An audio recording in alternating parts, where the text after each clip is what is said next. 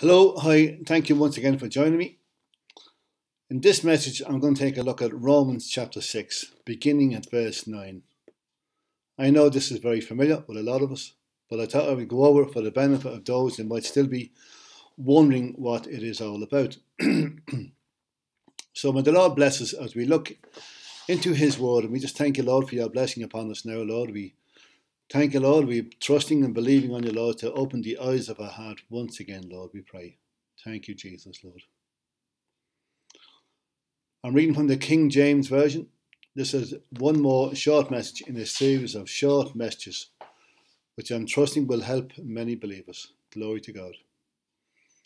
Knowing that Christ, being raised from the dead, died no more. Wonderful. Glory to God. Again, the same for us. Having been raised, death will have no more dominion. Death at the moment, of course, has no dominion upon us. The victory of the grave has passed away because we have died with Christ. But in the fulfillment of that, we die no more. Glory to God. Death had no more dominion over him. Speaking about Jesus. For in that he died. This is an insight into his death. Okay, verse 10. For in that he died unto sin once. But in that he lived unto God. That's very, very important. He died unto sin once for all, you could say. And that's over. It's over. It's finished. He doesn't keep dying to sin all the time. But in that he is now living his life unto God. You might say, well, that's wonderful for Jesus. I'm delighted for him. Okay, not being cynical. I'm just simply saying because many believers are still struggling with sin. Especially the sin that so easily entangles. But not only that, all kinds of sin. Particularly the sin of unbelief.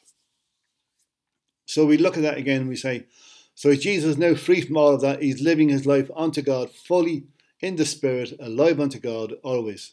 Glory to God. Thank you, Jesus, for that. But look what Paul says in verse 11. Paul says, likewise meaning in the very same way, you also consider yourself to be dead indeed unto sin, but alive unto God through Jesus Christ our Lord.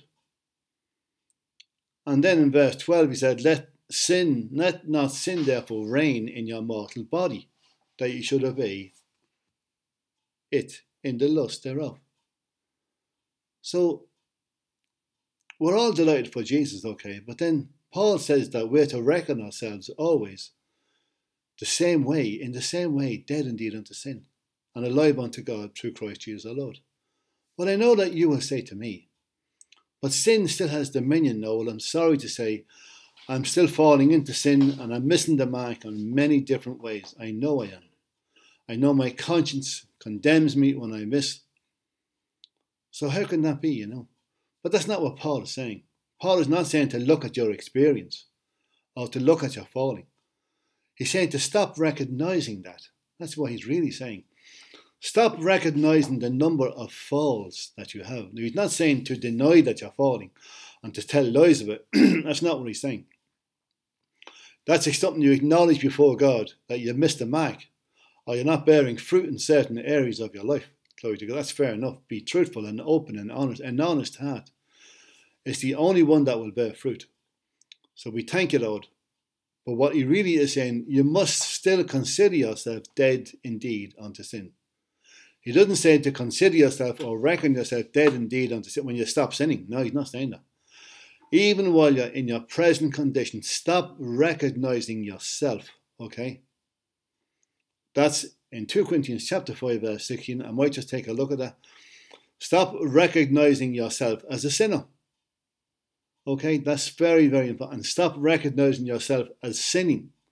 The most important thing is to remember that if you're living a sincere life and sin, you might still be entangled with sin, but your heart is sincere in all that you're doing, then you have to consider yourself perfect before God, and Christ is holding nothing against you, and it's not being credited to your account. Glory to God, because in your life of faith, sincere faith and love with Christ, nothing is being credited to your account. So Paul says, consider yourself dead indeed unto sin.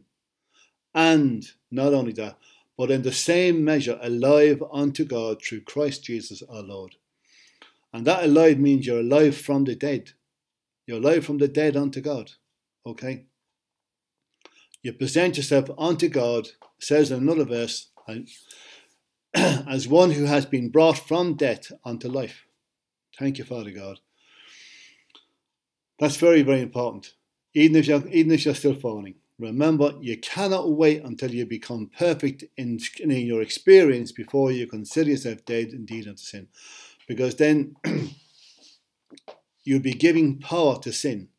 As you conscious and continue to recognize, glory to God, falling short all the time and separating yourself from God, you're giving power to sin. Stop giving it power. The power of sin is broken because of the righteousness of God imputed to you. Therefore, sin has no power. So ignore it in the sense that it does not separate us from God anymore.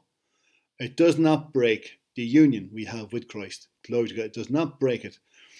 It only, if we consider it to break it, then we are the one breaking the union. That's so important. So there you go. It's not just Jesus now who is alive unto sin, dead to sin once for all, and alive unto God. It's we also. And that's why we consider ourselves, so that the Spirit of God has full access and liberty.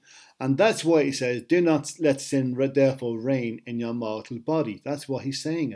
That's the key to not letting it reign. By you considering it and recognizing it and giving it power in your life, you're allowing it to reign.